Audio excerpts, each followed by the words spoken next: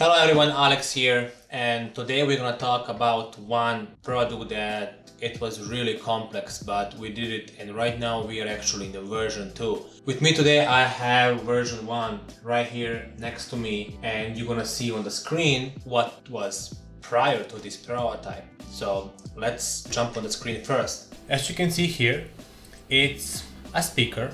We cannot go too much into the technical details, but it was complex. Everything was done, the whole case for a prototype, were 3D printing, and the final unit is going to be injection molded. The version 2 is going to be very much improved, and I will show you now everything what's inside this big case. First of all, you can see here we have a panel with power button, scroll, SD card and the screen, couple of speakers and a handle.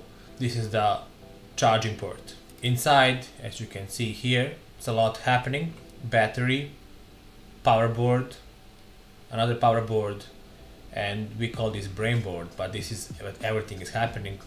They control the whole unit. Everything is done by us, from the concept to 3D model, mechanical and electrical, and now the prototype 1 and prototype 2 will be done as well. In about a month we will have prototype 2 completed, where we will share more information about that prototype.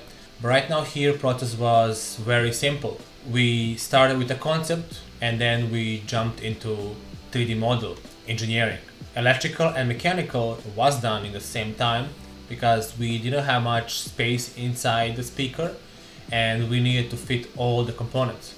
As you can see here, the prototype is right here with me.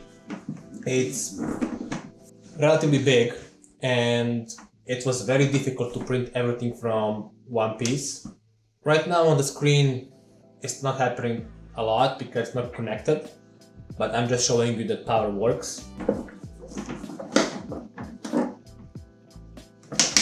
As you can see here, this is exactly what is the result of 3D model that we just showed you. If you're interested in learning more, please stay tuned